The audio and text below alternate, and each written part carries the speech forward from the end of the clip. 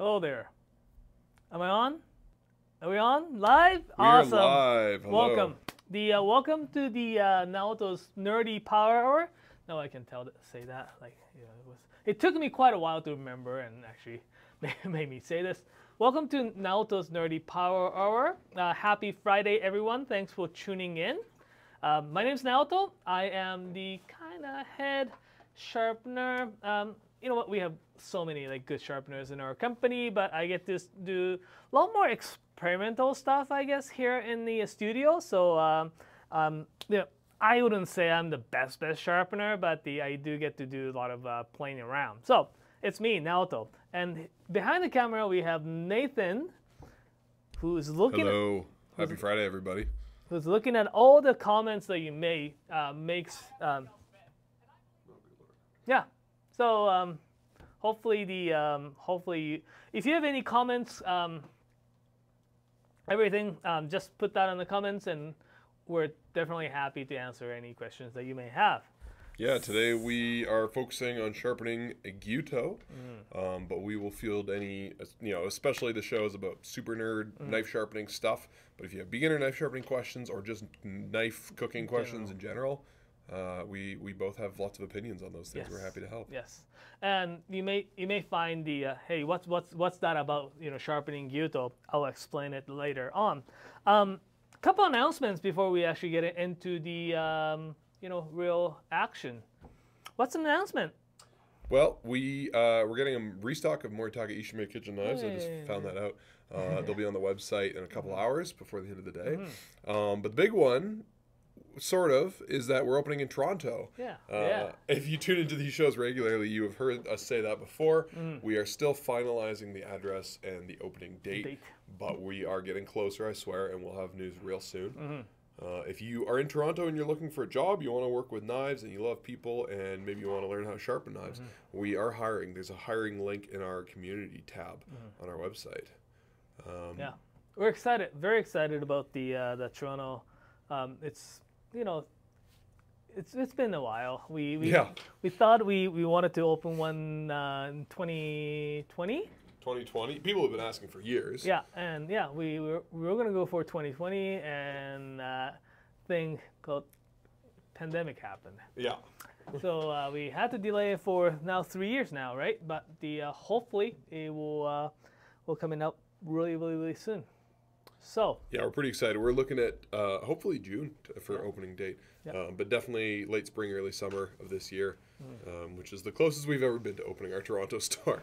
Yes. Also, we haven't even announced it online yet, but those of you who have been with us for a while will also know that the Knifewear Spring Garage Sale is coming up soon. Owen and Kevin just got back from Japan last week. They went to visit. They hung out at Fujiwara-san's 150th anniversary of his not him. He's not quite that old, but of his workshop. They went to Takafu. They saw the Moritakas. A few other folks, Nakagawa-san. And so we've got to go ahead, Naoto. Yeah, they brought back quite a few good stuff. Yeah, they got some pretty cool and wild stuff this time, and we've actually got a video coming out in just over a week, about a week and a half. Kevin just reminiscing and talking about his trip and all the cool stuff they did, with lots of cool video of that we took. But yeah, that sale will be, the garage sale will be May 15th to 22nd. All sorts of new, one of a kind, unusual stuff. Just things we don't usually carry. So as well as we do actually have quite good sales section. Yeah, a bunch of discounted stock, right? Yeah, a bunch of discounted stock. There will be a page that's specially set up for the discounted section. So, for those of you who's looking for a little bit more deals and such, it's such tough economic times, and very unpredictable time right now. So we'll have the good actually chunk of section that's actually for discounted. Yeah, especially, I mean, if you're maybe new to Knifewear and you're looking to get a really good Japanese knife, but it's, times are tight, tough, money's tight, there will be lots of stuff that will be really reasonably priced. We even have, and actually one of the knives Naoto's working on today, we have a bunch of refurbished stock too, stuff that's for various reasons maybe has been lightly used, in some cases more heavily used, but will be restored and refurbished at a discount. Yeah, so That's exciting. We'll have a lot of videos, like prelude to the garage sale. We'll have lots of videos, live streams. You know, we have the whatchamacallit, the preview and stuff like that. So, you know, stay tuned if you are interested in those kind of stuff. But today we are going to talk about how to sharpen Gyuto. It's very weird when you come think about it. You know, like sharpen certain shape knives slightly different from the others could be a little bit more advanced, right? Because you know, like you change the way that you sharpen from knife to knife is a little bit weird, but it makes sense though. When it comes to, like, you know, cleavers and such, like it totally makes sense, because cleavers to cut through the bones or to cut through the joints, you do not want to get really keen edge on, because it's really to, you know, break into the those, you know, it's not really slicing them through, but instead you're cutting into it. So you need a little bit more tougher edge, where something like a little bit more knives like, say, Yanagiba, that I would usually put really keen edge on, because that will never touch any type of bones. You slice them into very soft flesh, like a tuna or the, you know, raw fish and such, right? So I would put the very keen edge so that it sinks in a little bit nicer. So when it comes to Gyuto, so for those of you who is pretty new or not really familiar with the terminology, the Gyuto. Gyuto in Japanese, it writes the cow and sword. It was derived from actually European style chef's knives.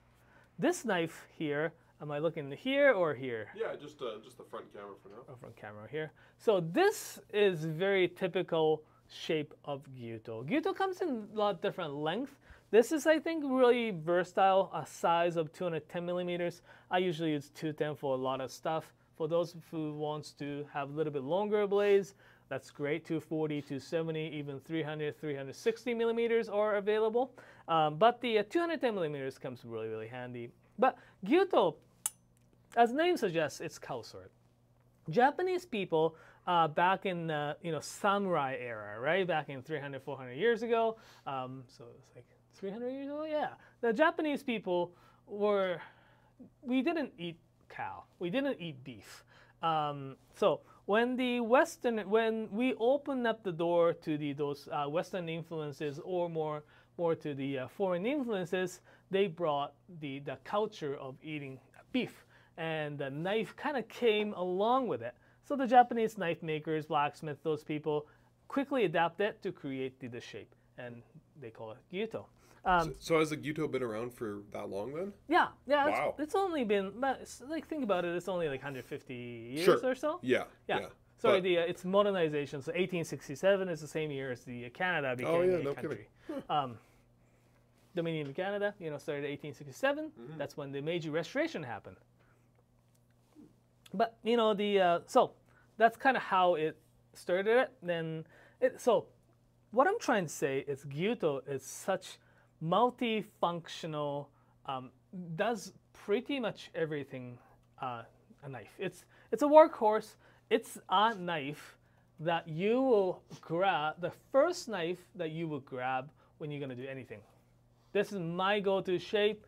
So for some people, it may be a little bit too long, but this is my go-to knife size and shape. It has enough length to go through pretty much anything with a slicing action, and also it has enough height so that when you're cutting like this way, you're not bumping your knuckles on the cutting board. As a person with big hands, I really appreciate that. That was the style of knife I learned to use too when I first started cooking, and yeah, having that extra height's really nice. Yeah, and it's got enough carve to it as well, so that you can do a little bit more rock chopping too, right? So this is going to be your ultimate, I guess, multi-purpose knife. And when it comes to, I guess, sharpen a Gyuto specifically, I would like to make this I guess, as multifunctional as possible, right?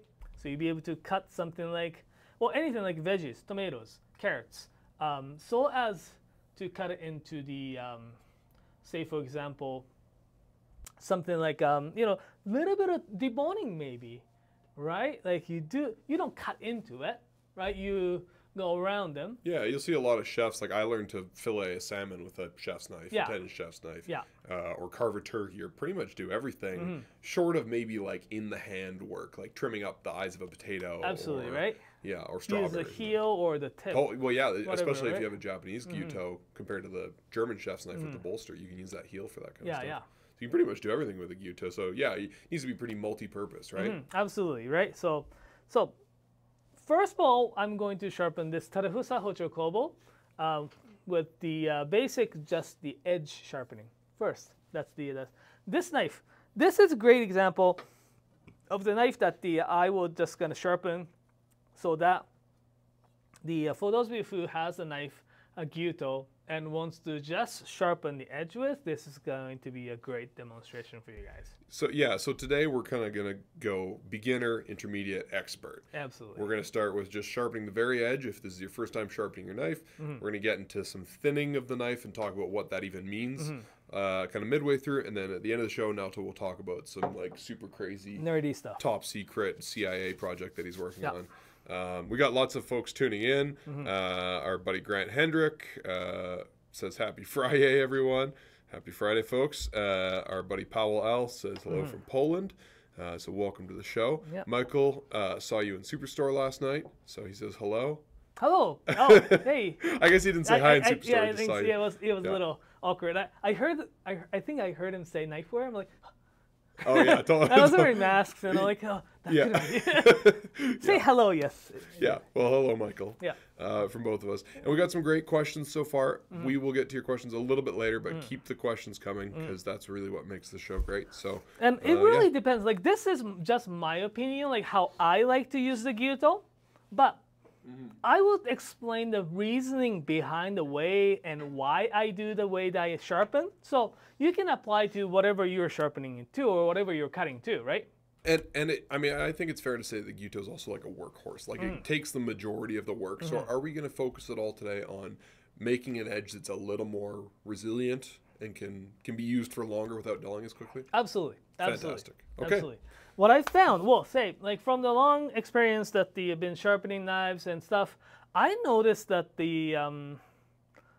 I made my knife quite nice. Well, I mean, like I do sharpen them, but oftentimes I found when you sharpen a few knives and get to the point that it cuts through the papers and stuff like really nice, and you go home and you test it on the food, it cuts really like nice. But I found oftentimes when you finish, especially when you're cutting on the cutting board, the finer you finish your edge with, it actually feels like it loses it a little bit faster. So, and there are some like sharpeners does it this way already, but for just the edge sharpening today, I'm actually going to start and finish on one stone. Dun, dun, dun. I don't know if that is. I need a soundboard for that. Okay. My voice sound effects are very good. Okay, so we're only using one stone for this first. This first sharpening. Right. I'm going to use a Naniwa 400 diamond stone. It is not those diamond plate like these guys here. It's the diamond abrasion already kind of mixed into this plate right here. The surface has only a 1 millimeter thickness, but because it has quite a bit of abrasion, it cuts the steel really, really nice and fast. A few things that I would mention though, the way I cut, I use the tip to do scoring, right? Like when you're gonna dice the onions, I do this, I do this, I do that. Use the tip for that purpose. Yeah. Heel, that's where all the force is going to be, I guess, like blunt force is going to be applied, and that's where the hits the hardest, I guess, right? So what I'm going to do, I've probably done it a few times, but for this for that purpose, I'm going to make the heel of the knife really strong and the tip of the knife a little bit thin. This is Naoto's signature move, but Yes. for a good reason, because it works really well. Yeah. So what I'm going to do is set the probably a heel at, say, I'm just going to start from the heel. You could start from both either way. I start from the heel about, like, say, 20 degrees. And how it's going to happen is as I go to the tip, usually, I raise knife like this. This is to keep the same angle. Right? But instead, I'm going to actually lower. And so you're not going to set like one angle in the back half and another angle in the front half. It's more like a gradual transition to some extent. Like if you are the beginner or you're learning, you can do this first. Yeah. Change the angle, then change the angle. You can definitely do that. That's the, like your comfort level, right? If you're comfortable doing the way I do it. But I guess like for beginners, if you're not comfortable, you can definitely start from the heel, do this, and the middle, lower, and tip even lower. And what sort of angle are you aiming for on the other side of the spectrum on the tip of the knife? 15, so 10 I usually degrees? start from like about 20, like the Western style, and maybe in the middle, and probably 10, 15. It looks like about 15. 10 degrees, Yeah, like from where I'm sitting on the other side of the pretty stone. low, I think. And Powell L says, in the style of Masashi Yamamoto? Mm-hmm. Pretty much. Pretty much. So you could do it this way too, like very low and start to high up. It is quite common sharpening skill that a lot of people do. So basically, where your 2 fingers, where your 3 fingers, whatever how many fingers you're putting, this is where you're pressuring. That's where you're sharpening. So here, lower, lower, right? And you do that until you raise the burr. Here's also, when you're sharpening the back of the knife, this also comes a little bit more like a multifunctional knife sharpening. So, the way I sharpen, this is very typical, right? This. Because I'm going to start and finish on this 400 grit, the grain of the, I guess, direction of the grain actually comes more, matters more. Right, because whatever direction the teeth are facing in, like the little microscopic teeth you're making, that's going to, like if you pull it versus push it, it's going to cut very differently. It's exactly, right? Okay. So right now, the way in which that the edge direction goes this way, because I'm moving, right? So teeth are lining up this way right now. Yeah. And what this edge is good at is really the pull cut. Like it's almost like, because those teeth are going to bite into like the skin yeah, of it's a like tomato. it's like a bunch of needles, right? Right. Like a bunch of needles facing this way right Right. now. I've noticed that before where I have a knife that's like maybe kind of losing its edge a bit, and I can, if I pull it one way, it cuts well, and if I push it, it doesn't cut so well, or vice versa. So what I'm going to do is, right now when I'm sharpening the first side with this edge facing this way, so I'm going to create another back side. I'm going to create the edge goes this way. It's also Masashi San's advice. Oh, interesting. Yeah, it's the I mean, the guy's pretty smart. He thinks a lot about this stuff, as do you. Cross angle, right? Yeah, so, cross edge. So I'm gonna keep my knife, I guess, perpendicular to the stone all the way. Yeah. Right? Then, so I start from the heel. Yeah, so you're pointing the knife tip in the same direction, yeah, but you just flip the knife over. So I just want to make the edge this way. And lower, then lower. It's awkward, but like this. Make sense, I think? Makes sense to me. I'm going to have to try this. Hovannes has a good point, a fair point, saying different angles on the same edge is not for beginners. We did say this was the beginner portion. Sorry. So this is Naoto's nerdy power hour, and sometimes we fail to explain that we get a little more in depth here. So it's beginner advanced. Like if you already know about knife sharpening, then it's beginner. If you never sharpen a knife in your life, you should probably go watch my beginner knife sharpening video that I put out earlier this year. Because that one's a lot more beginner friendly. Right. Yeah. Sorry to needed the little more clarification. Yeah. Beginner for advanced sharpeners. Yeah. So that's how I create the heel. Again, it's the same thing.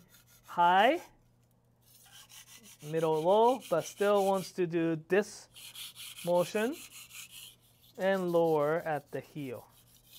And you're not really pushing on the edge there. You're just kind of guiding the knife forward with your, because you had your fingers up near the spine there when you got towards the tip. Like this? Yeah. Yeah. I mean, you don't have to push that much because this stone has like enough abrasion. It cuts really, really fast. This knife itself was actually pretty sharp to begin with, so as well. I'm actually creating that little bit different edge. I think it's good to mention too that like if you're sharpening a knife that's already still kind of sharp compared to a knife that's like a hammer, you can start on pretty different stones. Yeah. So that's pretty, straightforward. I got the burr all the way. I'm gonna break this burr off by. So same thing. The same direction. I'm going to keep that the directional thing, and also the very similar angle. But I don't know if you noticed a little bit different way of deburring from the other, maybe some other people. I'm actually deburring edge facing. We get a lot of questions about this kind of thing. So why is that? Well, this is also the technique that I learned from Masashi-san, and what he said is that especially when you're finishing your edge with the coarse stone like 400, and also some of the little bit more 400 or like say 1000 even, this way it breaks off the edge quite easier as well, because they don't want to flip it back and forth. As well, it could create what he calls a double edge. And this double edge, despite the popular belief of the edge, that edge needs to be apex, like an apex, which means basically just one peak. What he was saying is that by very lightly, you don't put a lot of pressure, very lightly deburring it this way, it can create, if all things goes well, it can create this, he calls it double edge.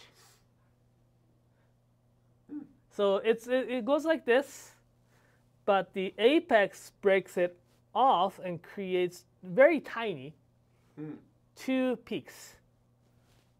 That creates more bite, and also it directional works better, and also keeps the edge longer. That's friggin' bananas, man. So that's very cool. And also, if you're going, this type of edge is great. If you're going to, like, this is the test that we did when Masashi-san was here too. We were cutting like those cured ham. Oh yeah, the kuroboto, right? Yeah. And when we were cutting with these little bit toothier edge, it breaks all the cells inside, then all the umami flavor came out. Huh. Probably creates a little more surface area. Exactly, and it oxygen. just tears it a little bit. Yeah, Right? It's not too bad, but. I wonder if that'd be good for cheese too. Yeah. Help with depends the flavor. on type of cheese too, right? Totally. Like if the ones that crumbles, this doesn't matter. Or brie, but with like a firmer cheese, like a Comté. Maybe. Comté, yeah. Interesting. So that's how I like to finish. This way, the knife will keep the edge a little bit longer. Also makes the edge a little bit stronger too. And I'm just gonna finish with the leather strop. Okay, that was my next question. So you do strop it? Yeah. Would you strop on chromium oxide or just suede? I do just use the suede. There's a reason. Chromium oxide first, I think it makes the edge a little too smooth. We're not making a mirror polished edge or anything like that. This is a kitchen knife to cut the food with. So I like a little bit more toothier edge. Well, I wonder if that's why I sometimes have trouble with my kitchen knives keeping their edge, because I'm in the habit of using chromium oxide coming from like a straight razor background. Yeah. It was really good at smoothing out burrs. Yeah. It's great, right? Like when you cut the paper with the knife that finished with the chromium oxide. It was awesome. Right? Like, so quiet. Yeah. And then it just skips across a tomato, and you're like, what the hell did I do? Yeah, exactly. So there are some different edges. So the way I just finished this knife is going to be great. It's going to cut it into tomato skin, pepper skin, like green onions and stuff like that. Super, super easy.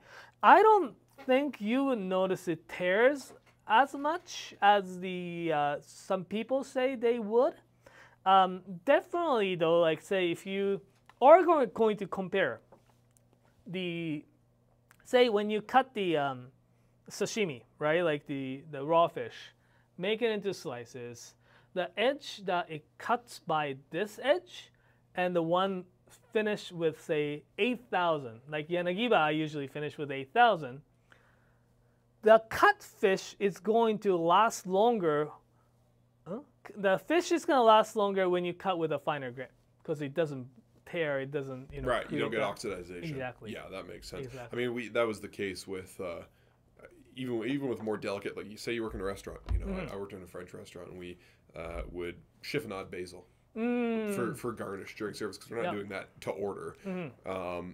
And my basil versus the one of the cooks who just never sharpened their knives and didn't think it was necessary. Not only was mine cut a lot finer, but it was perfect. Like you look at it the next day and it was still good, and theirs was like bruised and black within 30 minutes. Yeah. So it's just really the surface area, right? It is sharp enough, probably is going to last, during the service or a day or two, right? But in the longer term, you will definitely notice it. Right on. Yeah. Okay. Any other thoughts on that before we get to a few questions? We've got lots of great questions going today. Keep them coming, folks. Yeah. I think that wraps for the first knife. Cool. Well, I did just this might be top secret, but I think I can say something. I did just get an email from Kevin saying that we're locked in. We got a space in Toronto. Oh. So we're hoping. Our tentative opening date is June 1st, but we'll see. Don't count on that. we want to make the shop nice. We want to do it right. But we're really excited. We're very excited. We'll be opening soon. We are going to be in the Annex area. If you're familiar with Toronto, I'm not, but that's the area we're in.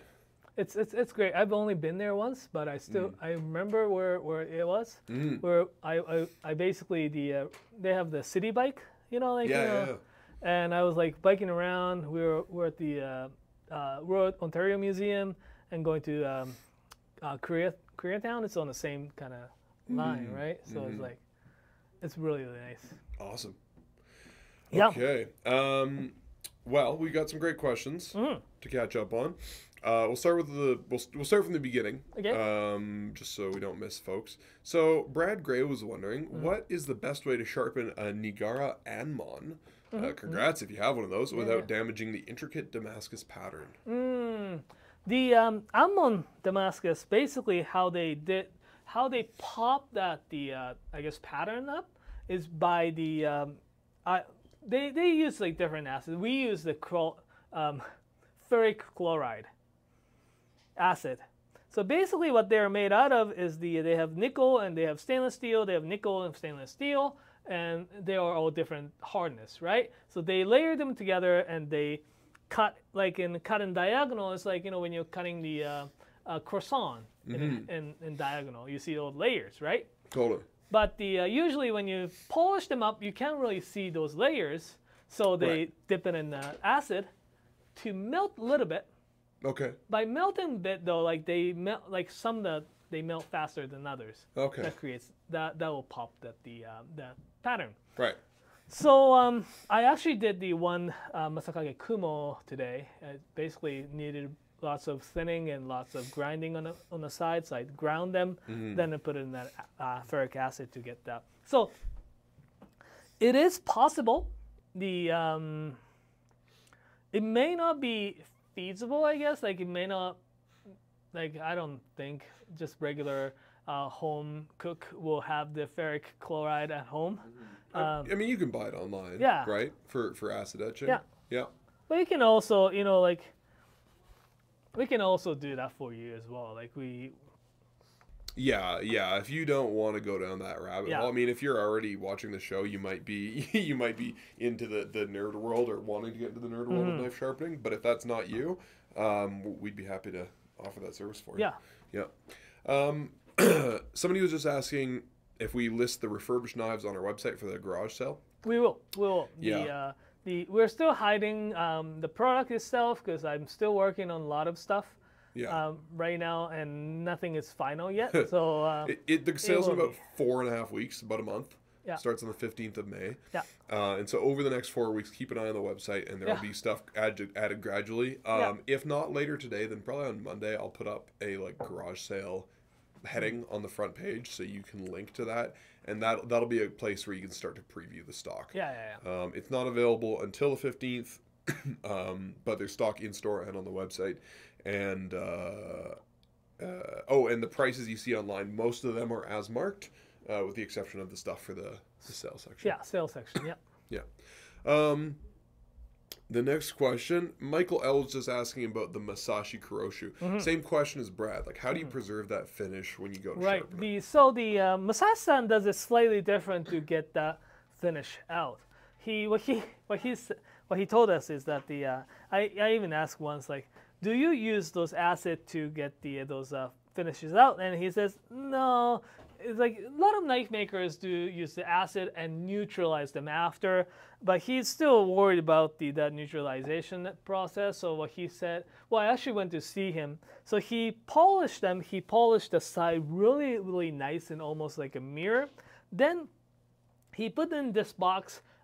It's a sandblast box. So the whole bunch of glass beads will shoot off from this nozzle, and he just touches on the bevel, so it kind of it scratch up the bevel, right? But because he uses hard steel and softer steel in the layers, softer steel gets scratched up so much, not easier than the others. We can't really do the exact same finish as he does, but we could do very similar.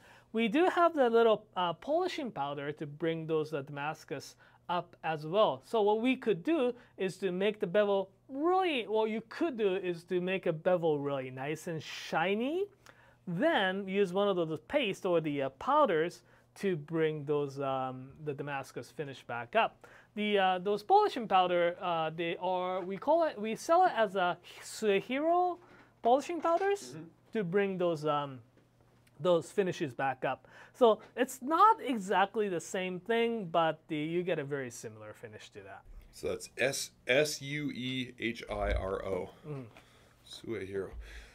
Cool. So, well, Paul L just said I need to sharpen my Nishida Daisuke Shirogami #1 Gyuto and Masamoto VG10, so this will be a nice video to learn. Nice. Mulaney Matson was just saying, looking forward to this lesson. Mulaney from SoCal. Thanks for tuning in. Talking about the way we're sharpening a Gyuto on the edge, the way you show, Powell L was just agreeing with you, the way you show is the best in my opinion, because a lot of people have habits from European knives, the kind of rocking motion. I know I learned my knife skills originally from like the Food Network, watching as a kid, that like rocking motion that every chef used to do. And so, yeah, when you come down on that heel, you need that strength. And just followed up. They just followed up with strong back and sharp front will be a good start to the adventure with Japanese knives after changing from European ones. Totally agree. Henrik was asking, do you apply the same amount of pressure on the leading and trailing strokes, back and forth on the stone, or does it change with different knives, stones, etc.? That's a good question. And generally speaking, I do back and forth, but it's pressure on push motion, and there aren't that much pressure coming back, trailing back. That doesn't have a lot of pressure. Push more, but make sure the edge stays on the stone, if that makes sense. So it's like this, if I exaggerate. But on the back, I just put enough pressure that it still touches on the stone. So is the back, right? Cool. Now I have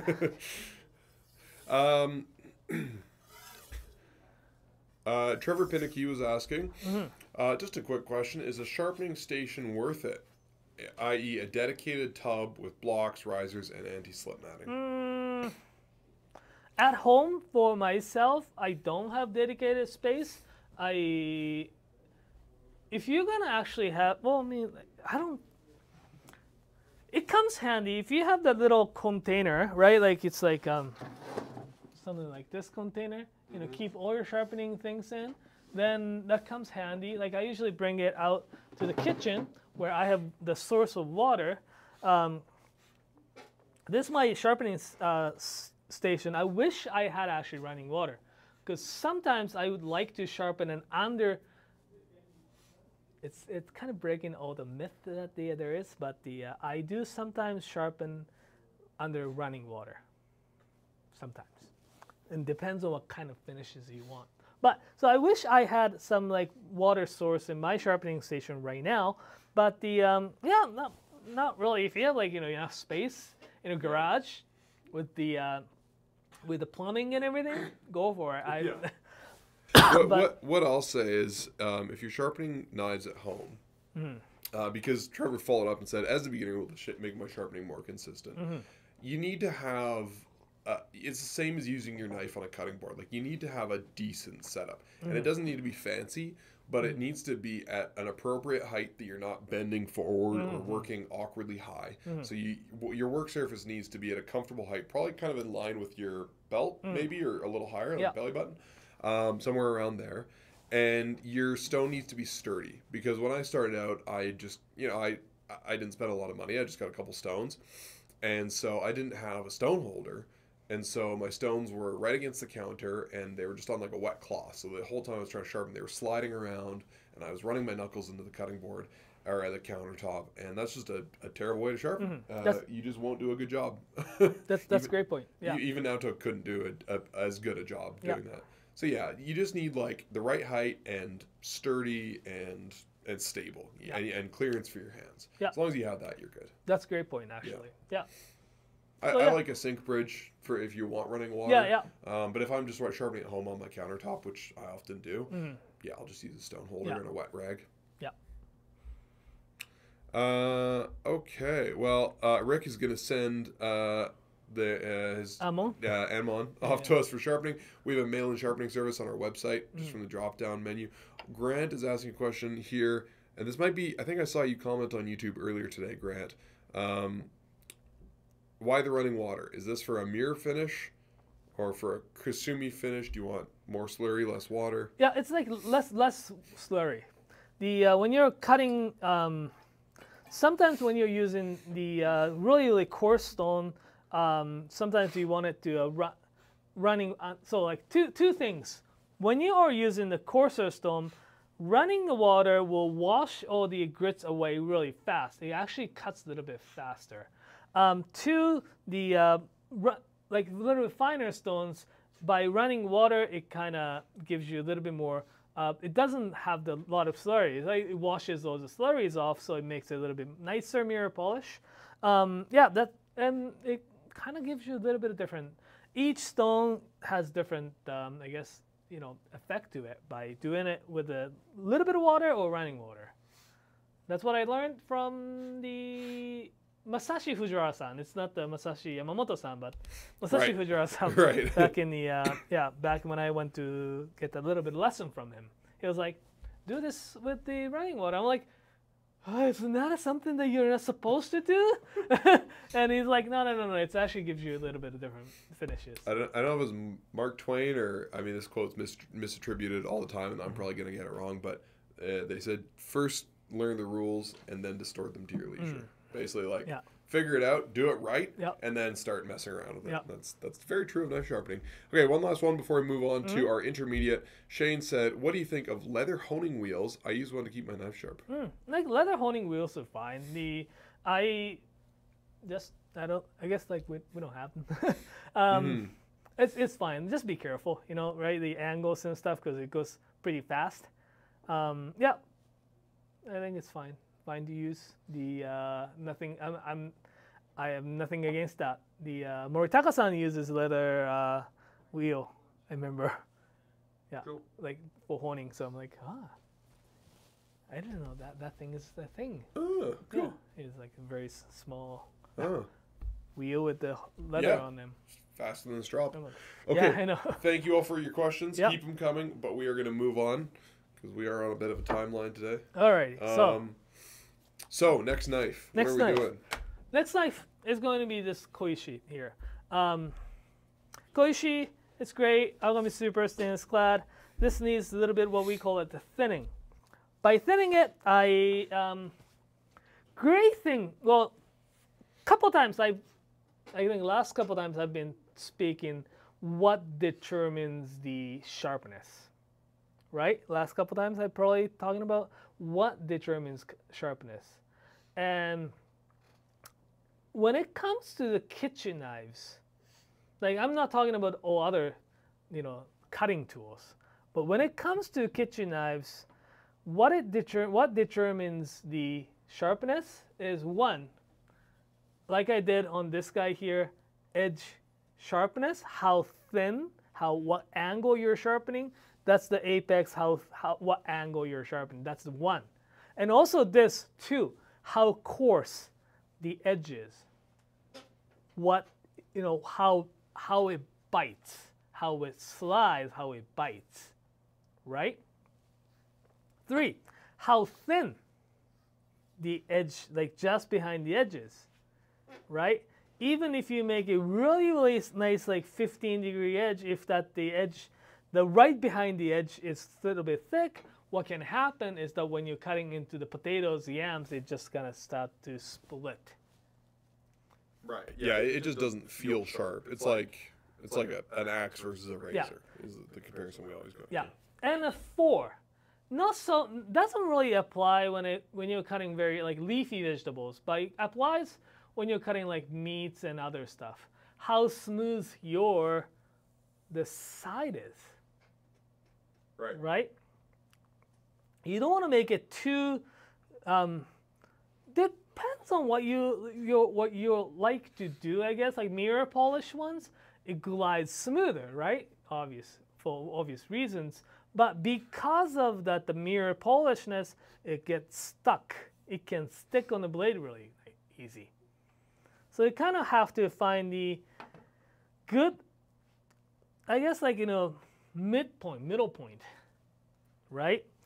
So what I'm going to do is to take this knife. Today I'm not going to focus anything on, say, making a kasumi finish or anything like that.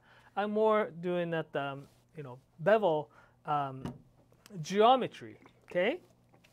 So focusing more on the shape of the blade. So, first sharpening, I was only focusing on the last edge, the direction, as well as the coarseness, as well as how thin. This I'm going to sharpen. Well, I'm going to actually thin them. Right? So for those of you, if you're watching and you are new to Japanese knives, you don't know that much about Japanese knives, they're kind of sharpened in two different angles. When they make the knife, you basically just have a flat piece of steel with more or less parallel sides, and it's just totally blunt on the edge. So if you just sharpen the edge of that knife, you'd have a very thick piece of steel. And so they bevel the knife down. And can you just show us the bevel there, Naoto? Yes. Sorry, maybe this is faster. Okay. Yeah, so they just grind a bevel on either side so that the blade comes down to a point, but it's much thinner behind the edge and just helps the knife glide more smoothly. And so it's sharpened on that bevel, like Naoto's doing now, and it's sharpened on the edge. Yeah. So right now Naoto's got the knife flat on the stone, basically. Yeah, exactly. So I don't raise anything. I just put the flat on the bevel and grind the bevel down. What it does is that it will make the edge thinner, so when this comes into, I guess, entering into the food, it glides them nicer. It doesn't wedge them. When you, it happens. You probably have noticed that when you're cutting a yam or a squash, right? Even the sharpest edge, it splits. It's like an axe, right? If that the edge is a little bit thicker. So what I'm going to do, I've probably done a few times on a setting. This isn't too good of an example, but it's the same thing. You want to be this knife to be as multifunctional as possible. And I've done it a few times. I think the 3D sharpening thing that I did, like, is that a recorded version or was it the? Yeah, that's a video you did last fall. And was it recorded or the? Yeah, oh yeah, live? that's just a regular video. Okay, yeah. good. Yeah, so the opening's pretty goofy, but it's a really interesting video because Naoto talks about it. You know, the way that he likes to sharpen the bevel. It's worth going back and watching after this. Yeah. So the what happens is that the knives, especially the hand forged knives, there isn't, like, as much as they try, there isn't any part that is like straight or flat or true in that kind of sense. They use, you know, hammers to forge out into shape. They use the wheel to sharpen so that the bevel could be a little bit more concaved. And also it usually has a taper. The thickness on the spine from the where it attaches the handle and to the tip is a little bit different. Usually it tapers it downwards. This one is slightly weird, actually, this one, but usually tapers down from the heel to spine, right? So it's not like, you know, it's not two-dimensional, it's all three-dimensional. That is why I think it's important to sharpen in a three-dimensional way.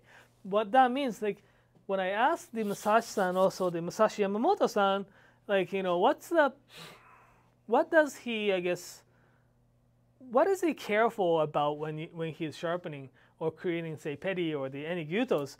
And he was like, he always remember that the knife there isn't any like flat spot. It's all like either torsion, it's flat but it's twisted, it's everything, right? So keep that in mind. If you want to learn more about the 3D sharpening, you know, watch the video, maybe like in the description, or just Nathan can just throw the link in. I'll find a link. Sometimes it doesn't like when I put links in there. But what it is basically is the same thing as the previous, the way that I sharpened it previously. What that means is that I'm going to make the bevel thinner bevel at the tip and a thicker bevel at the tip. Oh, no, the other way. Sorry. Thinner bevel, thin here at the tip, a little bit thicker on the heel. What I'm going to do is to press down on a little bit more bevel side. Like if you look here, instead of pressing down at the edge part, I'm just going to move my finger up on the bevel, up on the shinogi line, this line here, then sharpen at the tip, where at the heel, I move my fingers down. I will focus more on the heel part, then sharpen here. Okay, I popped the 4-dimensional sharpening video into the oh yeah, 4-dimensional. The description. Can't forget the 4th dimension, time. Yes, the time. So I'm not going to today like make this like all pretty and everything because it needs more time. Yeah, we're focused mostly on shaping the edge, and if you do want to get more into how to polish it, we've got a ton of videos on that you can check out on the channel. So, well, you got a bit of time for questions while you're doing that. So, Powell L was asking about the first sharpening technique you did, you know, just on the edge. Does this also work well with Hato knives? I have a 210 Sumi Gyuto. Nice. Oh, yeah. But I'm asking for the future. Yeah, absolutely. The Sumi lines depends on when you got your Sumis. I have been talking to Maruyama-san, who is a sharpener of Hato, quite some time. And he has been implementing this torsion sharpening quite a bit. I have his 210, and he does it a little bit more exaggerated manner than I can do, but it's super thin at the tip and slightly thicker at but I just gotta say, like, if you are looking for a kick-ass Japanese knife that isn't crazy expensive, get a Hato. They're so cool. Yeah.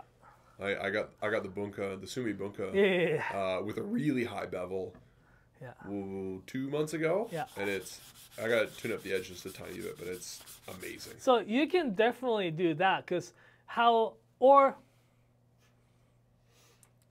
give you a little bit of some weird advice on that one too. Because how he sharpens, he makes the bevel at the tip thinner, much thinner than the heel like I'm doing. You could do it. You could do the sharpening on the lower, but he already done it for you. And because of how he did the thinning on the tip, you could. Don't get me wrong. You could do the sharpening the way I sharpen, but you don't have to. Because he thinned the tip a lot more than the other people do, it is a little bit more fragile. So you could just sharpen it in a regular way to just keep this, I guess, the strength on the tip. Okay, yeah, that makes sense. Yeah, if you don't want the tip to be too delicate. Cool. Okay. Yeah, and Powell, let us know when you got your Hato, because that might affect things a little bit. JP had a good question. We got some great answers from people in chat. Are Fujiwara Denka knives worth the price? I would say 100%. I have a 210 Denka Gyuto that I use pretty much every day. Naoto sharpened it on our last live video. And if you want to hear more Denka talk, definitely go back and watch that one. But I would say so. I mean, there's a little bit of that diminishing returns thing. Like, you know, when you get like a $600 bottle of scotch, is it 6 times better than a $100 bottle of scotch? Maybe, maybe not. I didn't cut with my Denka and immediately go, wow, this is, you know, 5 times better than a $200 knife. But I was immediately impressed, and I love using the knife. It's a joy to use, and it's made by such a cool guy. So I mean, part of what you're paying for is the romance and all the work that went into it. So if you're into that kind of thing, then it's absolutely worth it. If you're looking for just like the most utilitarian, stay sharp forever knife, maybe not. But if you love handmade knives, then you need a Denka. Yeah, I think I second Nathan.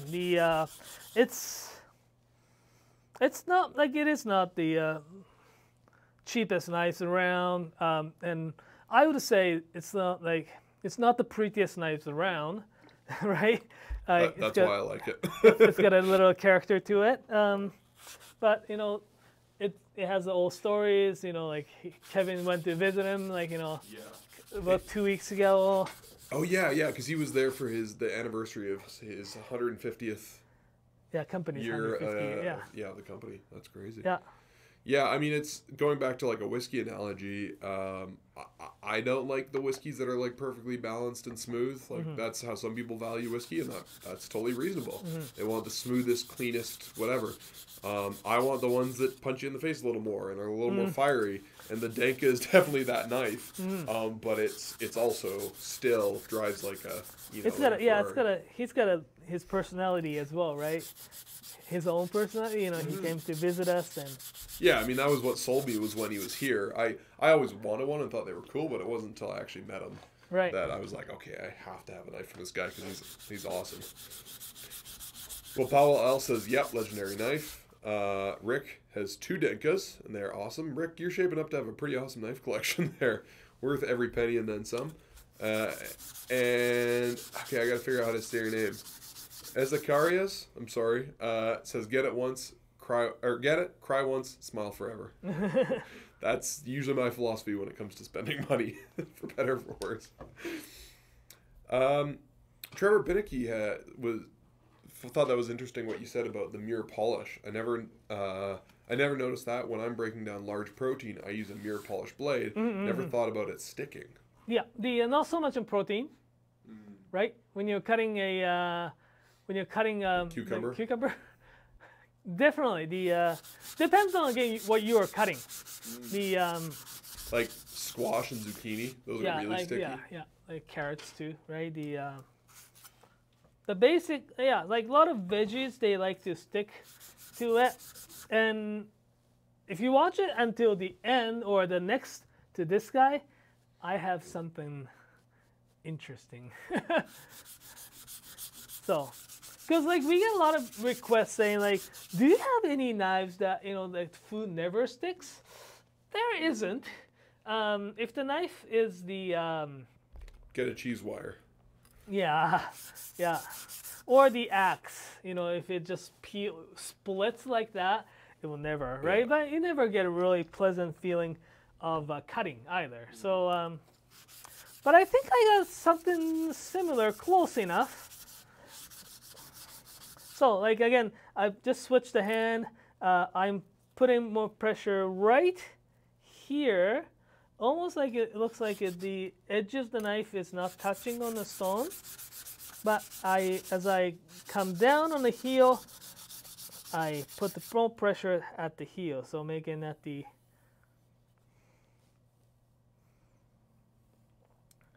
Shane says, I noticed not one video about global knives. Are they uncool? Not at all. We love global, but we try to specialize more on stuff that's a little trickier to get in North America, just so that we can bring in stuff that people can't get. And global are relatively easy to acquire. So I think, did we used to sell them? Yeah, we used to. Yeah, we used to sell them. But yeah, it's just we only have so much space because we have brick and mortar stores and stuff. Yeah. We don't carry them currently, but they're great. As they get, they're great. They are great to sharpen. But, yeah. Sorry, I realized my mic was muted. Global knives, great. We don't carry them because they're fairly easy to get in most places. And we specialize more in a little more rare handmade stuff, but great knives. Yeah, they're great knives. We found lots of our clientele, I guess, the people who come to our stores, they're not so into those metal handles. That's another thing, too. Yeah. I think many people now, their picture, 20 years ago was totally different. But nowadays, people's picture of a Japanese knife is, often something that's hand forged, has a wooden handle, maybe a little more rustic finish. And so people kind of come in expecting that for the most part. And we do have great knives for like professionals or people who want something more utilitarian, the Tojiro DP, even the Tojiro Color Series. Okay, Naoto, I got a question related to exactly what you're doing right now. Oh, yeah. John Sarge, hi from the UK. How do you know when you've thinned down the tip enough compared to thinning down the heel enough? Is it just by feel? Right now, yes. I'm basically using my fingers to see the angles and angles here. Once you sharpen enough knives, you start to feel like angle that you're sharpening here and here are different. Yeah. And because you don't want to make it too thin, and it's pretty. You'll know when you made your knife too thin. And I hate to say that, but yeah, John, it's just I would err on the side of not thinning enough. Thin your knife a little bit, and then cut with it and see how it cuts. Go cut some carrots. Yeah, exactly. Don't waste time polishing a whole bunch. Just go cut something. Yeah, that's really good advice actually. Cutting into the carrots and even you don't have to put the edge on. It's thin enough that you will be able to cut the carrots without any issues, right? All right, where are we at? So here, I switched the hand earlier. I was focusing on more on thinning, making the edge block thinner, or the bevel thinner at the tip, and a bit more at the thicker at the heel. So it's on the back. Here.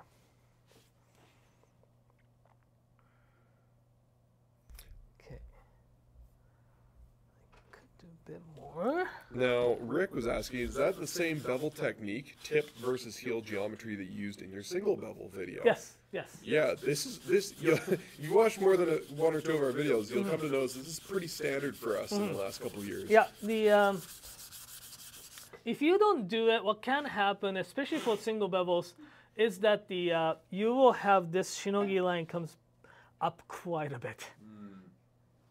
Well, one good example actually sitting in the back, but I wouldn't show that to you guys. But yeah, it's just really very common technique.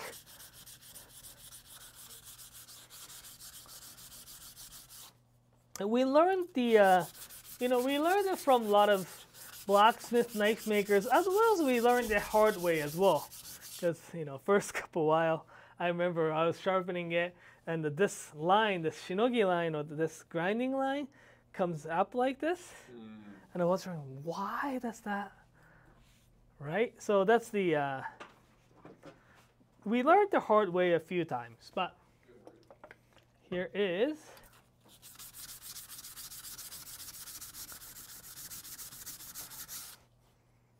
Alrighty, so pretty nice and even. I made it nice and thin here. I usually check it with my 2 fingers, see if it's thin enough. I could go a little bit thinner, but because of the time that we have, I'm gonna but the idea really is to make the tip thinner, slightly stronger at the heel here, and as I mentioned earlier, the how smooth this the side of the knife also affects the sharpness of the edge, right? Because it goes through them. If the side is too rough, it can drag them a little bit, or so you can decide what kind of finish you want. Often I do it like. You can make it really smooth. I usually finish them like 1,000 to 3,000 finish so that it glides through a little bit easier. This is 1,000 grit.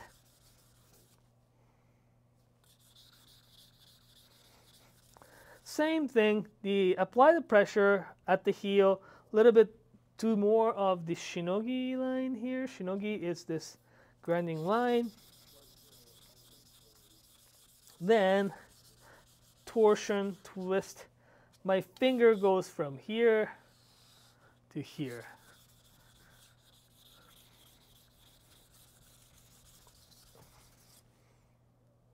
So it's the back.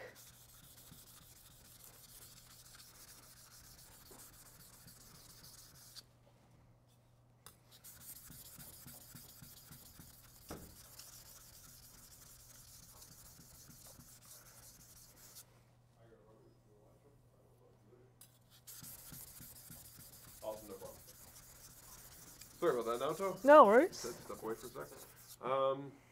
Okay. I don't know which camera I was talking to, but... yeah, well, we can see your face still. Okay. Oh, no, I mean, I don't know if it's the overhead camera. Oh, gotcha. Yeah, I know the overhead. I left the overhead on. Okay, so, yeah, it's the same thing again.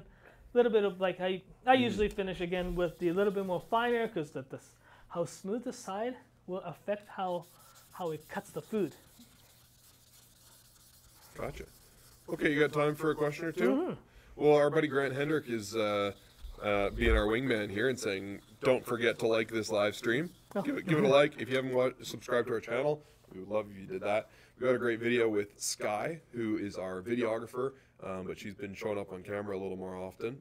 It's coming out on Monday about a santoku. Pretty beginner information for those of you that are familiar with this stuff, but it's going to be worth a watch. And yeah, and then another one the following week with Kevin. Kevin, yeah. Yeah, talking about his trip to Japan. It's going to be a long video. It's probably going to be like a half-hour long. No. Where he's going to be telling stories, talking about, you know, hanging out with Fujiwara-san in an onsen and all sorts of good stuff like that. How great it was to go back, right? How great it was to go back to Japan, because he hadn't been since 2019. Yeah. Like spring, October, I think, 2019. Hopefully he didn't get trouble getting into the onsen. What's that? Hopefully he didn't have any trouble getting into the onsen. Yeah, no kidding. I think he was okay. Okay, good. Yeah. I did hear about that time that he had some trouble. Yeah. Okay, I lied. We don't have a lease for Toronto yet, but we're still working on it. Okay. Yeah, we're very excited to be open there. Brock Stone is asking, what is your opinion on belt sanders to sharpen, for example, the Ken Onion Elite? I think just for sharpening in general, do we use belt sanders in Knifewear? The belt sanders, we use them for a few finishes. We do not use belt sander for, especially when it comes to the edge sharpening, last edge sharpening. We do not use that. If you have, say, knife maker sharpening machine like belt sanders that can control the speed, control those things, that may be fine, right? Some belts don't heat up as much as the other belts, but generally speaking, the regular belt sanders that runs on the 1-speed setting, they're way too fast, way too aggressive for most of Japanese knives. So we do use them for some finishing touches. For example, to make it a grinding line a little bit more even. Like say I just did it for Tojiro. I thinned it, and they use those more automated grinding machines, right? To make the grinding line vertical. Right. But we don't have them, and we have ours is pretty slow belt sander, so I put that on the flat. Make sure that it doesn't heat up as much, because heat up in the steel will soften the steel. So I gotta interrupt. I didn't see this comment. Oh, it's only 2 minutes old. Naoto and gang, will you still be going 35 minutes from now if I show up with beer? This guy Kevin wants to come here with some beer. I think that's probably okay. Yeah. Yeah. Yeah. His glasses are here too, so he should probably come get them. Yeah. Yeah. We'll see you soon, Kevin. Yeah. Yeah. The belt sander is a great tool. It's just not something we use a whole ton. No, not all the time. I'm not again, as I said, I'm not against using the belt sanders. Like there are belt sanders like $3,000, $4,000, $5,000 for the knife makers belt sanders, right? And they are longer so that it doesn't retain heat as much. Right. Yeah. Oh, so the belt doesn't retain heat. Yeah, exactly. Oh, interesting. Yeah, I've seen them. So those are fine, and also I think they have variable speed setting too. So they're fine, but it's, if you're just talking about, sharpening at home with regular belt sanders, I wouldn't. Yeah. Cool. Make sense? Yeah. Yeah. Okay, where are we at? So I guess finished the bevel. It's not as even as like my polishing videos because I'm not really focusing on that today. Smooth enough that should glide through the food really nice. Thin enough here and there. So I'm just going to put the edge on. Right on. And we do have some carrots and tomatoes that we will test all 3 of these knives on later. Okay, and so this edge you're going to do same as before, right? Yes, this I will do the same as before. When I do like the who had the Hado? That was Powell L from Poland, I believe. Yeah. So if you have like just got that Hadosumi a month ago, by the way. Okay, so if you had a Hadosumi or something like that, very extreme, I guess, has the coarse, like the tip is a lot thinner than the heel. I would either do it the very same angle all the way across, because the tip is a little bit more fragile. Something like this, that the core steel is exposing about the same right? The coarse steel is only exposing about 2 to 3 millimeters there. This, when you see very consistent exposure of the coarse steel in the knife, I would probably, for the Gyuto, I would do more, like say, lower the tip and higher the heel type of technique. Right. So it really depends on, you know, the condition as well as the what you want and what you want from that knife, right? Like that's really important. What are you doing with that knife? Right. Yeah. The job you're doing, you know, if you are getting more advanced with the sharpening, should dictate the way you sharpen. Yeah. What are you cutting too, right? Yeah, and how much of it and how often? Like, are you using your knife for 20 minutes a day or using your knife for 10 hours a day? Yeah. Those will be different kinds of edges. If I, you know, God forbid, ever went back to work in a restaurant, I would probably just sharpen my knives on 400 grit, and probably never go beyond that unless I had to slice some sashimi. The you know, there is a lot, like it's a school of thought as well. Japanese chefs, the sushi chefs, they do sharpen their knives every single day, oftentimes.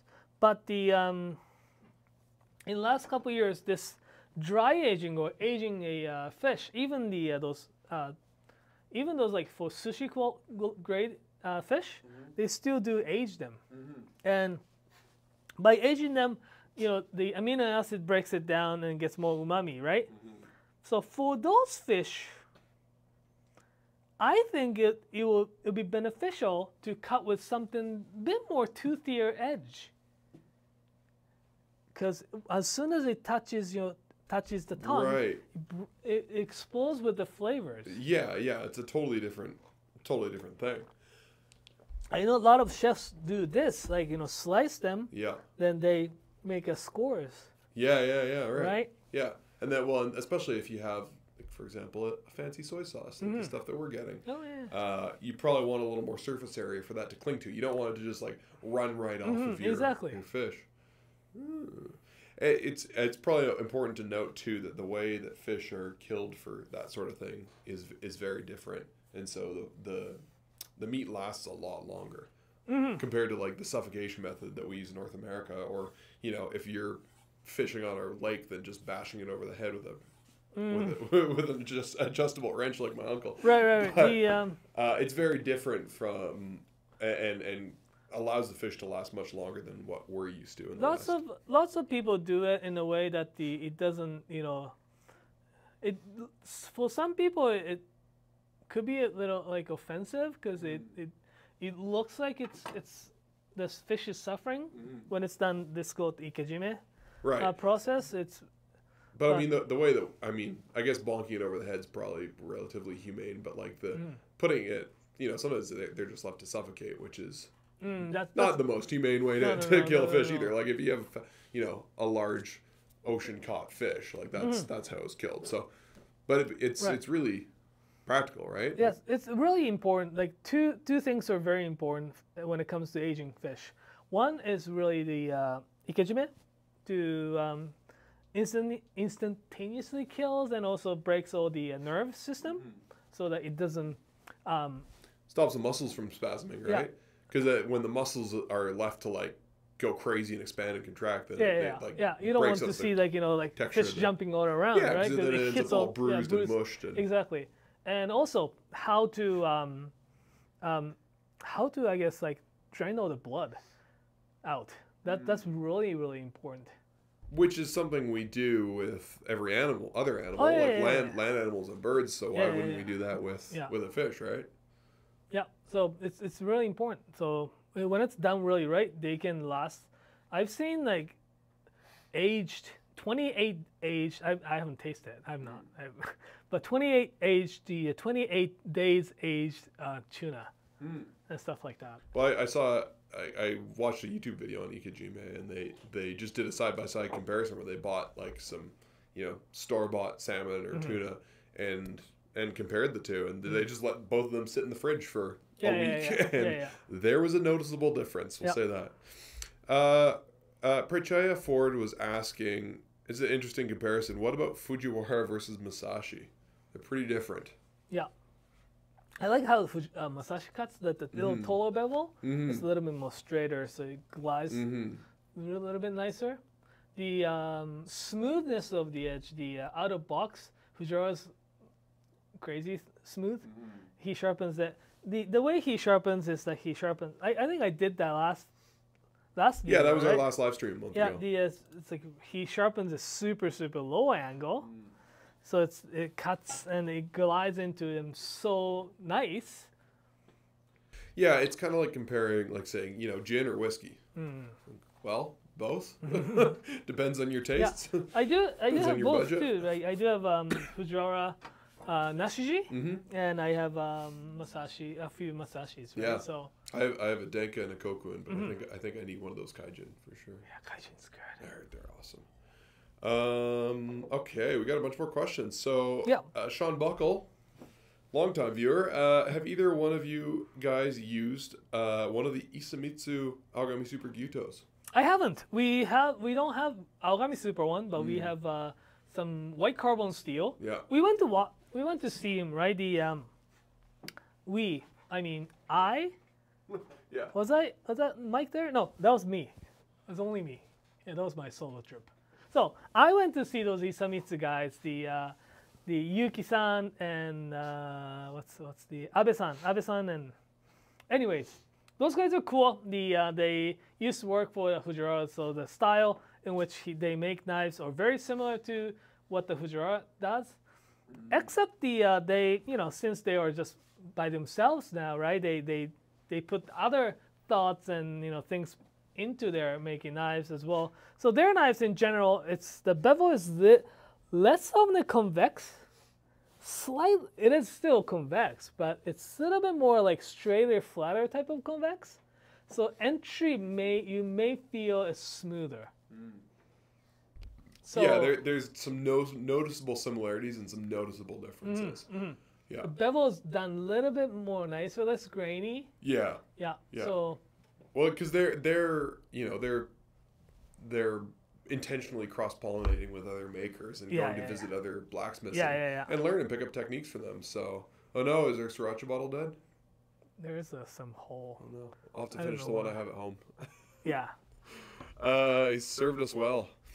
Okay, so Shane was saying, lately I've been hooked on cleavers. I've noticed not too many videos about them on YouTube. Well, I'll tell you what, Shane, we have this guy named Colin who works for us, who is a cleaver maniac. Yeah. He loves cleavers, assuming you're talking about the Chinese cleaver and not like a butchery cleaver.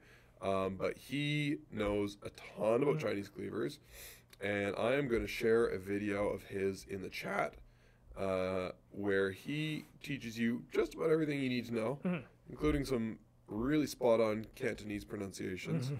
And we did another video with him just like last month where he tried out some crazy cleaver skills from the internet and just kind of had fun. So you can learn there. That's a good jumping off point.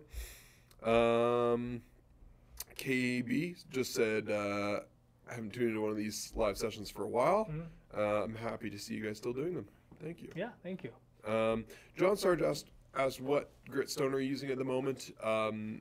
It depends on which one we're using now. This was a while ago. Okay. But you can see, if you look in the YouTube shopping section, you can see all of the stones that Naoto's using linked. So far you've used, the Nanawa Diamond? Diamond. I used Diamond 400? Yeah, 400. And Knifewear 220 for initial thinning. I used the Knifewear 1000-ish, one very similar stone. So the light brown was the Diamond 400, the pink one was the Knifewear 220, and the darker brown was the Knifewear 1000. It's similar. It's not similar. The same. The last brown it's one not, they used. It's not exactly the same. Yeah. Yeah. Will Cito said, interesting that you're alternating sides when you're working on the tip of the knife. What does the benefit? Does that help make it more symmetrical? I think that was when you were thinning it, maybe? I think it was after you'd done most of the thinning.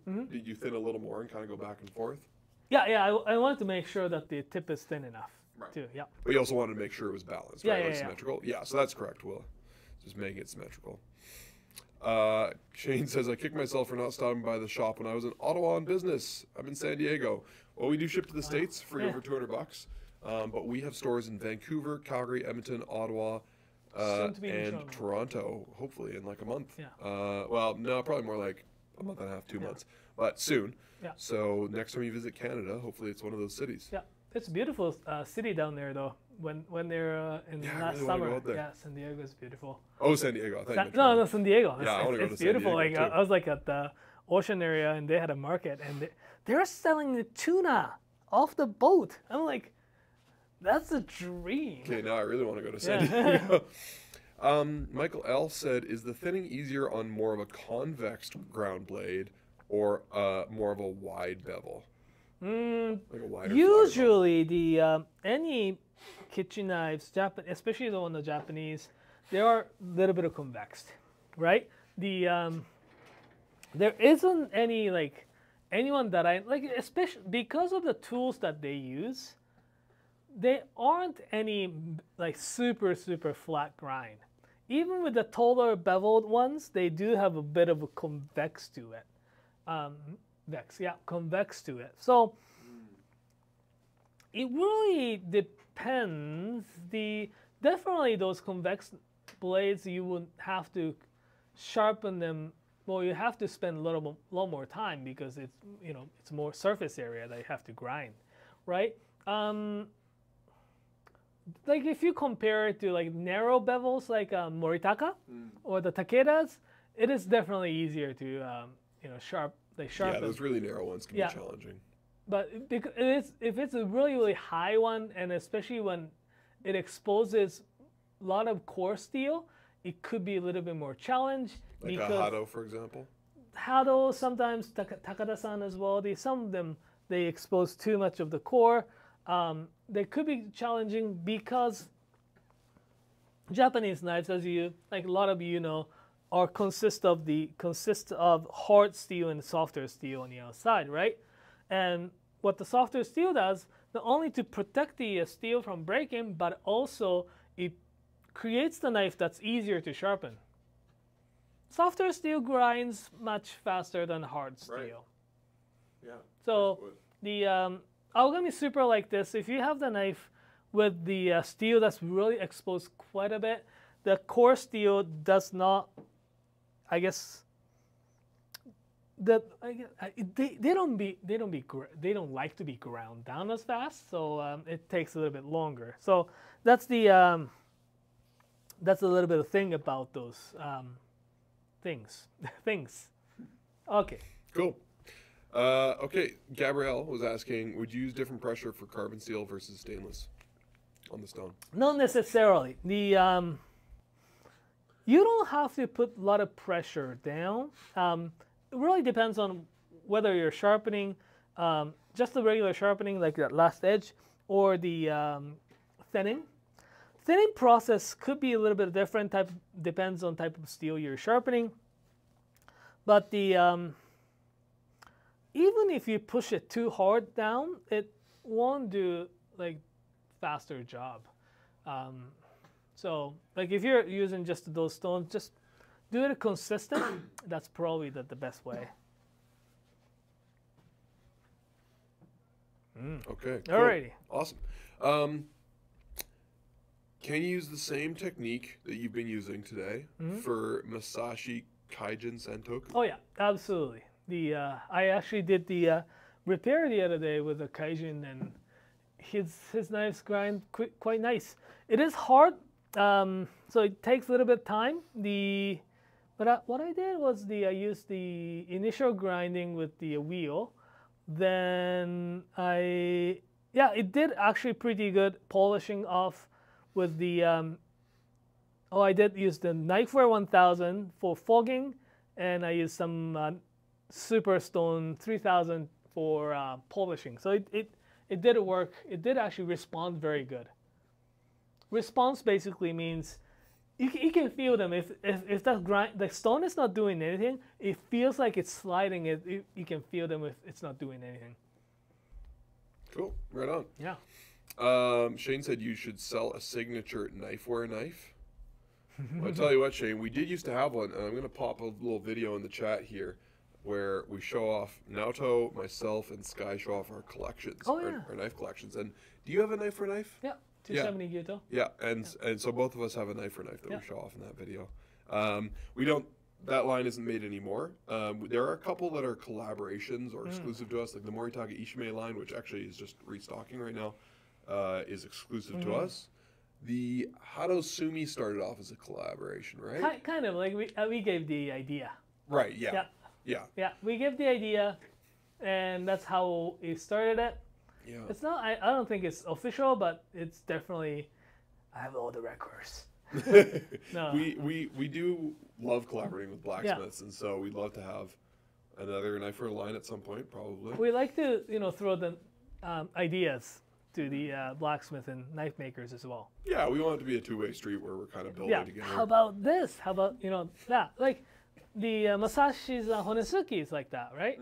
Yeah, they're all... Or even the Masakage Nikiri. Yeah. People love that Nikiri because it's taller than a traditional Nikiri. It's the reason I love it, because Kevin told the guys, hey, like, I got big hands, and a lot of chefs do too. You should make your Nikiris a little taller. And they did, and it's great. And it's a hit. People love it now. Yeah.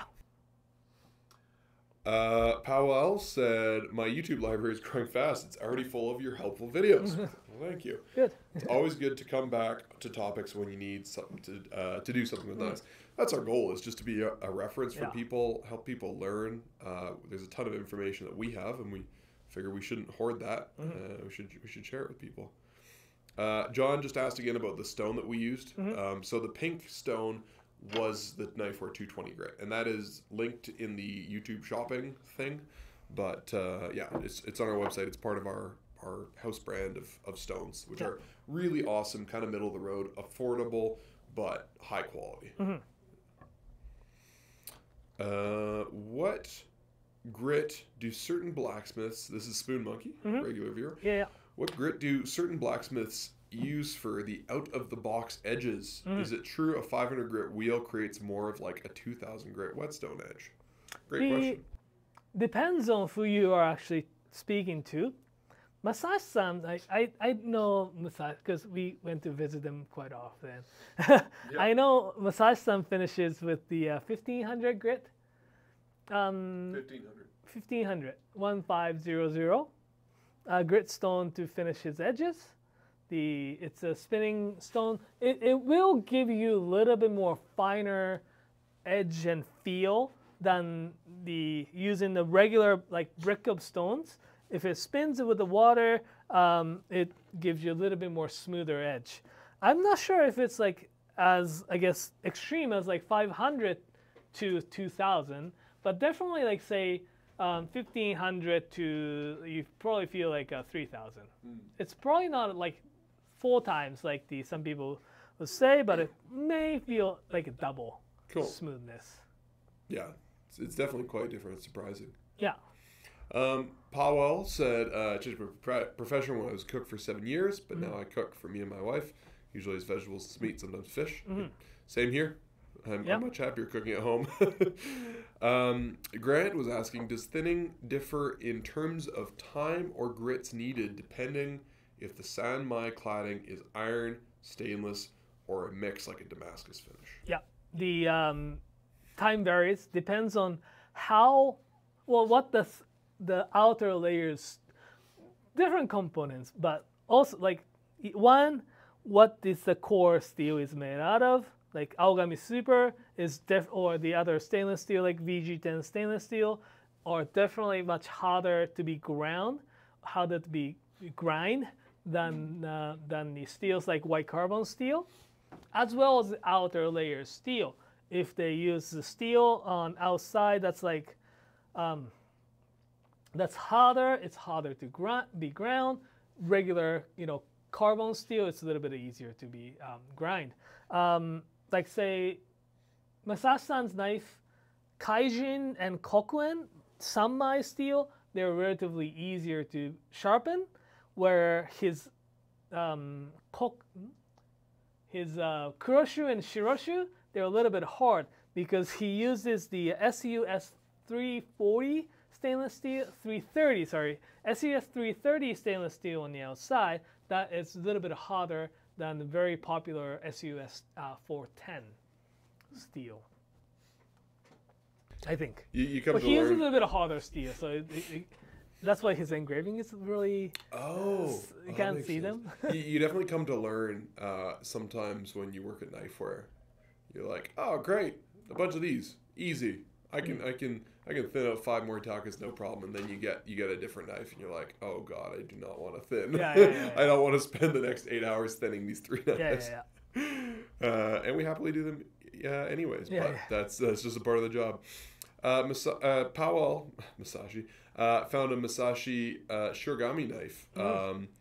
But it says it looks like kind of like the Kaijin line. Is that a prototype? Is it? Oh, we used to have that the Shiji with the. Right. Yeah. We used to get some. Yeah, we used to get Shirogami. yeah. Yeah. Is he making those anymore, or?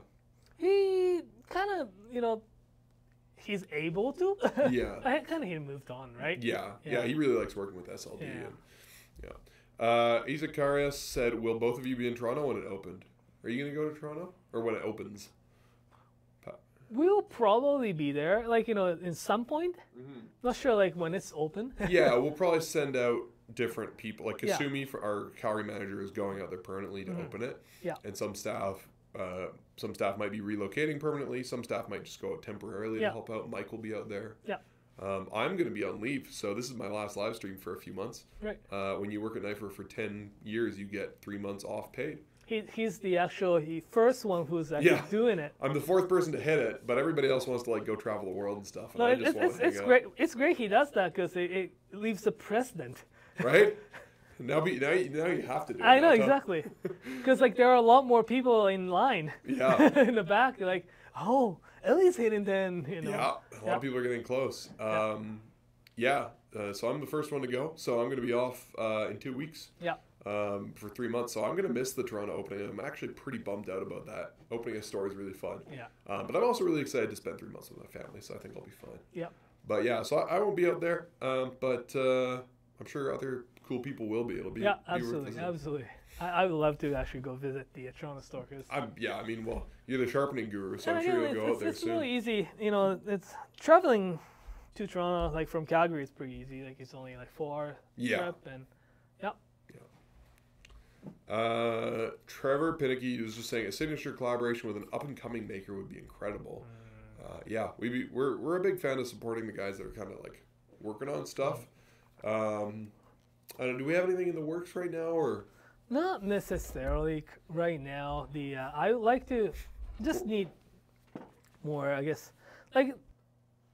Say, I don't know if you have a whole bunch. Miyazaki's a Ko Hakata is the kind of our collaboration. We basically wanted to make I basically asked them, because he is trained to make that shape. It's called Hakata knife under this knife maker in Fukuoka. Then he's really good at making that shape. His nakiri was okay, a little bit skinnier. Yeah. But Miyazaki-san, you're really good at making Hakata shape. Why don't you make large Hakata, medium Hakata, and small Hakata? Right. So we have the 210 Hakata, 180 Hakata, right, and 135 Hakata, Ko Hakata. So right, we have that's one of the kind of collaboration. It's one of the oldest, but we figure he's so good at making that cool shape. Totally. Why don't you make just that shape? Totally.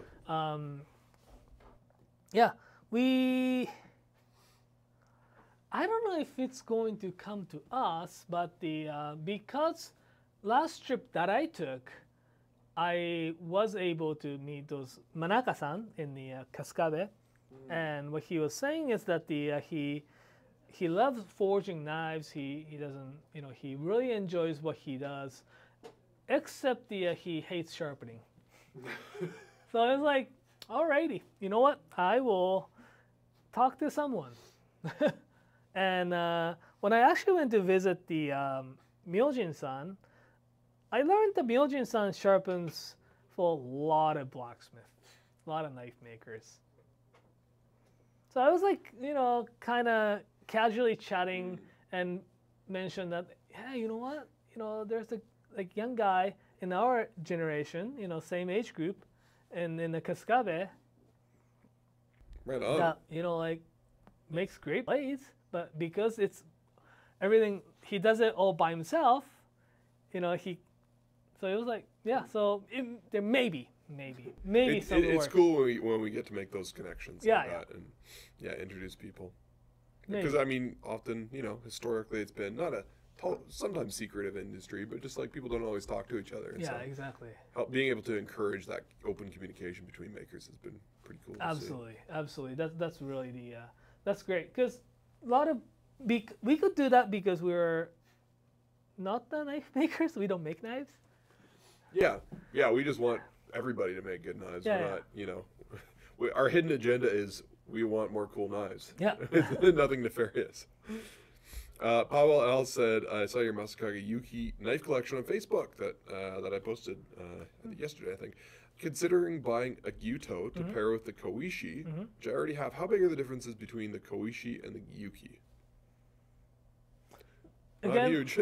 Again, it's the wear resistance. Basically, what that means is that how long it's gonna take to, well, grind and stuff. The Algami Super definitely has the advantage. Like, it will keep its itch longer, as well as the Algami Super rusts less, or rusts slower. So it creates really beautiful patina along the edge.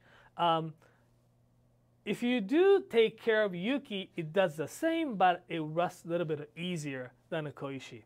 That's for sure. But both are great knives. The made by, you know, forged by the same blacksmith, you know, Kato-san, such talented blacksmith. With his only like the experience, like he makes such incredible knives, and he wasn't producing as many, but it seems like the production's kind of back up, and the quality is kind of it followed as well. Like, it's actually making really good numbers and good quality, so should be. Yeah, they're not sacrificing one for the other. JP was asking the eternal question: when will you have Fujiwara Denkas back in stock? It's a really hard question to answer. We have this many older, and we get, you know, this many. Yeah. Hopefully, you know, by Kevin visiting him, we get a little bit more soon. Hopefully. Yep. It's kind of like trying to find constellations in the night sky, but you live in a big city. Yeah. You're kind of just like, oh, there's one. Yeah. And then like an hour later, you're like, oh, there's another one. No, it's definitely true. And Kevin says in whatchamacallit, the Spring Hammer #1, you know, make a older, you put it in a bottle, and just put that in the ocean. Yeah. And hoping someone will you find it. You put a lot of notes in a lot of bottles in the ocean. Yeah, and hopefully some of them wash up on the shores of Japan. Yeah, yeah. John Sarge was asking, I've noticed you don't use a lot of Nagura stones, or do you? Do you want to talk a little bit about those? The Nagura stones are a great tool for getting the slurry out. I don't have to use Nagura stones necessarily for these stones that we're using. Nagura stones, what it does is that the, say, I don't know what I have here. Let's see. Should I sharpen this? Yeah, I should just. Nagura stone. Well, this one, if I use Nagura, that will bring out the slurry, as well as it opens up the porous-ish. It cleans off all the clogs, right? Often I find I don't have to use them because they don't. They are not as hard of the steel. It, you know, creates the slurry pretty fast as well. If I need to use Nagura for some stones, I do use them. It's just really to strip the surface of because it kind of clogs it up, right? So it strips off the little clogging, or peels the one surface out. Something like this too. Like, if I find this it's not doing as good of the job, I will just use either Nagura or this stone to peel that like one thin layer off so that it start working again. Natural stones is a little bit different story. I don't necessarily use natural stones as much for my kitchen knife sharpening. I will use them a little bit more for aesthetic to make a really nice foggy finish, as well as the tools that I like, the whatchamacallit, kamisori, which is the straight razors, as well as some of the tools that's for wood carving tools like chisels, planes. The reason why I use the natural stones for that is the natural stone works fantastic for the blades that works on a push cut, basically like this way. So you don't like a razor. Like a razor. Yeah, yes. Yeah. Cool. Shane's suggestion was, are you sharpening Kevin's? No, I just like touched it up. Oh, okay. I didn't want to touch those ones. Yeah, the Kevin Kent special Takeda. Yeah. I just want to make sure it's dry. That's the Takeda Santoku made by Kevin Kent. Yeah. Shane's suggestion was just laser engrave the Knifewear logo on some knives. And you know what? We actually did that. Yeah, that was that knife. Yeah, and our staff were huge fans of it. A lot of staff own these knives. They were super thin. They're made from Swedish steel. They're pretty rad. They didn't sell very well at all. Nobody wanted them. It was probably before we were that big either. Yeah, well, and our logo was a lot less cool back then. Yeah. That was our old logo, which was fine. Yeah. But our new logo is much, much cooler. So yeah, maybe we'll try that again. Yeah. Philip Orneman just loves the Miyazaki Hakata. Spoon Monkey says tank versus cleaver. So, tank is different than a cleaver. The whole idea of tank, that whole idea and how it's done is quite a bit different. It really depends on how you look at it, but if you look at a regular tank is the knife that's produced, I guess, by the Takayuki Shibata-san, who is the president of the Masakage, as well as he's the sharpener behind the Kotetsu knives. Super thin, really nice and clean.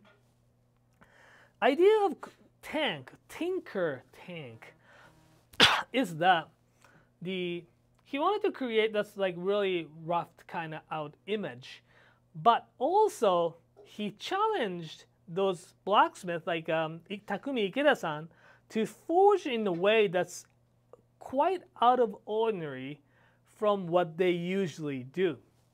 What that means is that the spine of the knife is really actually thick, like it's about 4 millimeters thick at the handle, but he forges into nice thin tapers it really good, and also it has the forged taper in this way as well. Usually in takefu or that part of Japan or the knife making, they make a little bit of taper here, but they don't usually make much taper down here. Although they do make the edge thickness the same, there aren't that much of the three-dimensional forging, which basically Shibata-san asked and challenged the Ikeda-san, saying, "Hey, I got a really, really cool idea. Can you actually do this?" And then he can do it because the Shibata-san's the one who is going to get the blank blade and sharpen them, right? So it is quite a bit different function. You're not really doing the tank. You're not using the tank for cleaving kind of purposes. It is still thicker, but it's really nicely sharpened, everyday type of kitchen knife. It is pretty tall. I've seen a lot of people trying to, make the knife that looks like it, but if you actually look closely and how it's forged and everything, tank is like some sort of Yeah, well, you can't just look at a picture of it. Exactly. And knock it off. No, like, no, it's because it's all in that the 3-dimensional you have to thing. handle one and have a good eye, and also a lot of blacksmiths. Exactly. And sharpening skill. Exactly. Yeah. A lot of blacksmiths can make the blade look like tank, but they're not tank. There's only one Tinker Tank. Yeah. Trevor Pinicky says, I try to support young makers. I like watching them grow. Nice guys. Yeah, so we do too. We did a video, I'm just going to keep plugging videos that we made, but we did a video a month ago or so about kind of our top 5 up-and-coming, not just blacksmiths, knife makers. In 2022, we talked about Masashi Yamamoto-san. We talked about Ikeda-san, right? Yeah. Guys that are a little more established but are still kind of on the rise. Yeah. As well as people that are, quite new, like Tetsujin Hamono and Isamitsu. Isamitsu is pretty new. Yeah. Yeah.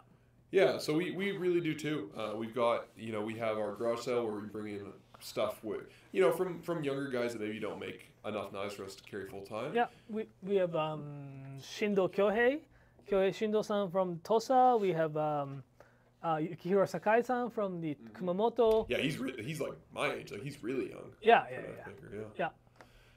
And our small makers month in kind of July, August too. Is the time we like to highlight those guys. Yeah. So stay tuned. We've also got a young guy making knives for us. Super limited production because he's still in high school. He'll be graduating, I guess, next month. Wow. Kenzie Aaron.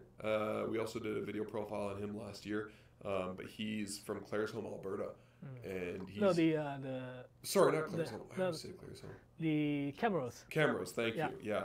So many small towns in Alberta. But yeah, he's from Camrose, and he is making Japanese-inspired knives in Alberta, and there's some pretty incredible stuff. We're hoping to get some more knives from him in maybe July, August, once he's graduated high school and has more free time. Trevor Binicky, I just love this. Went with a cleaver, mostly because if I'm doing Chinese cooking, I use a cleaver shape. Otherwise, I never do. I would say that's crazy, Trevor, but I do the exact same thing. I have a Chinese cleaver that I use when I cook Chinese food, which is relatively often. And then I don't really use it outside of that. But that's, it's great for that. Oh, Grant said the top 5 knife makers video is very helpful. Glad to hear it. That point, using the Chinese cleaver for Chinese cooking. Yeah. Oh my God, I have to get the Chinese cleaver now. So I say I use a Chinese cleaver. I use a Mega Nikiri. Because I like Chinese cleavers, but they're just so big. Yeah. I don't know. 240 Gyuto, great size. Yeah. Chinese cleaver, for some reason, is too big. Toby Willows says, what are your thoughts on Ishikawa? Ishikawa-san is the guy I was actually gonna. So. Oh, okay. Well, not this guy, but not this guy, but. So Ishikawa-san is the guy in the Tohoku area. I have to double check on the exact location. But in that region, they make the knife like this. This is very typical knives from that region. Ishikawa-san, makes it like this. Cool. It's like, but it's got a rip. It's got. So we carry the so you can show people we carry the knife from different knife maker in some kind of a similar area in Tohoku. This is Suzuki-san. So it's beveled this way and flat on the other side. It's pretty good. It's very unique. It cuts very different. We've been actually working with the Suzuki-san and to create this shape Gyuto shape. He only made the Nakiri, which is like this, and a Santoku, and he had a smaller Santoku and a Konakiri. Ishikawa-san's knife's great. It cuts really good. We don't carry them. It's just because we have the other knife maker Suzuki-san makes the same kind of. One of the reasons why they make this way, and so as the Ishikawa-san, they're the sickle maker, so they try to use the similar technique to make in sickles. Yeah, it makes for a really unusual knife, but really, really cool. And just, it's nice, it's refreshing to see something so different. Yeah. Yeah.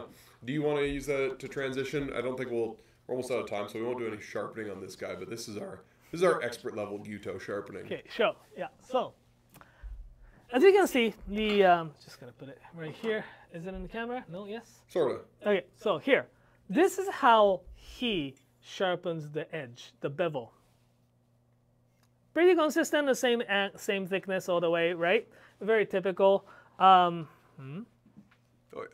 Just gonna help there, that focus a bit. There we go. Good. Yep. All right, see, like it's all pretty even right here. Spine of which is pretty thick, doesn't taper as much. So we asked the Suzuki-san to make a prototype Gyuto, and we got this. But I just tapped the microphone, so I'm gonna make sure that's still on. Okay, so when he sent it, he made a knife like this and a bevel like this, and it was, I did a modification. It was like this all the way. But not anymore. Not anymore. It fan out. I made this modification because it really wanted to highlight and showcase that torsion 3D or 4D sharpening on this one. And I thought this is fantastic because you can make a so exaggerated version. So this one here, it's got a bevel here, and bevel goes up like this way. It's very thin, and I don't overexpose the core steel either. And it's thin here, and it's quite a bit of, so what this does is almost a ultimate knife that the food won't stick. So I will show you how it cuts. You want to compare? Yeah, 1 second. Just gross it out.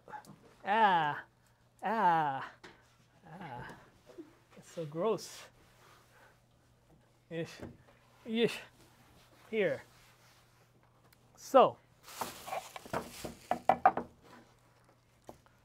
a cutting board right here. Okay, good. We gotta stick it down. Oh, sure. Like this? Yeah. Okay, so. Oh, great. Just gonna bump the exposure down a bit. Yeah.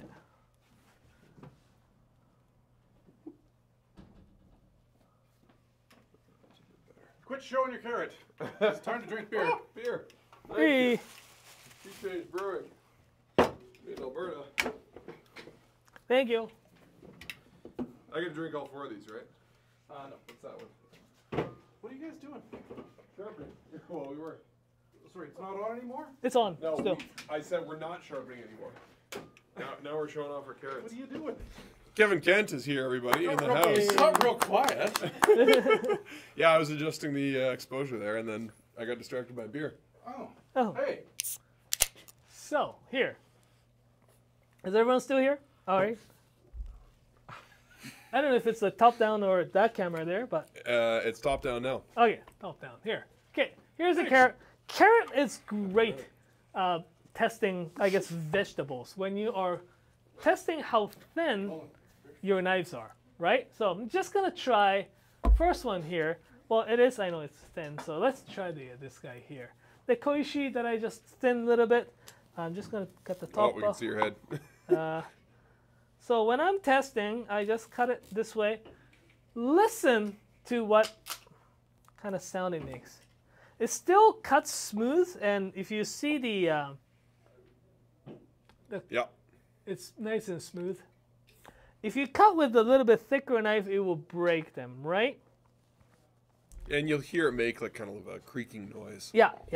I did kind of hear its creaking noise, but here, the I made the edge that's, again, cross edge, so I can do it very lightly on the push cut or the pull cut. It got, and you can hear it's actually a little bit toothier. I don't know. I can hear him. It's toothier. I can hear it from here. I don't. Might need to stick the microphone next to it. But All right. Yeah. Should I? yeah, why not? Okay. Let's give people the full experience, like you're right here in the studio with us.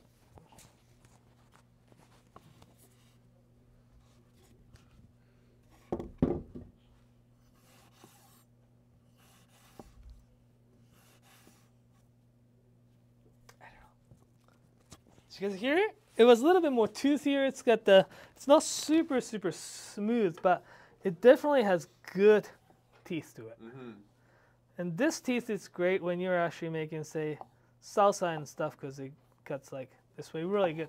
Anyways, so that's that kind of two-way edge. If you want to dice up like 10 tomatoes, yeah, and not hate the process, that's the kind of edge you want. But what I want to show you is this. So when you're cutting with the this two, I guess, equal bevel knife, right? Try to cut the. Okay, try. I'm gonna try to cut the like 2 millimeter thick. Right. This is how it cuts. You see them there? Okay. Yeah. Here. Okay. Same thickness. Okay. You see here? Ah. Oh wow. Yeah, it's splitting right off. It's completely different. Ah, it's a little bit thicker. So, if I do it a little thin, see, it the carrot just falls. Oh man, peels right off. Right. So this is type of edge that if for those people who doesn't want the knife to be like, you know, the food to stick on the blade. See here. See, it just peels right off. Interesting edge. It's not going to be. This is one of the custom type of you know, sharpening that I did, so it's not available. But the I really like to see, because how he makes it, right? The way he it still does stick it when you know, try to make a julienne, but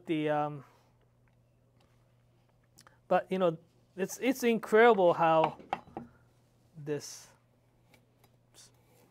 how it cuts like this, how it just pops and drops. Sorry for the people left-handed. It is very light right-handed knife right now. You're right. In theory, you could do it the other way and get all. In theory, if it's the if it's forged with the yeah, so you can make it super thin. Wow. Right? Yeah. I don't know if the overhead camera captures it pretty good, but oh yeah. Hopefully, yeah. Yeah, it looks great.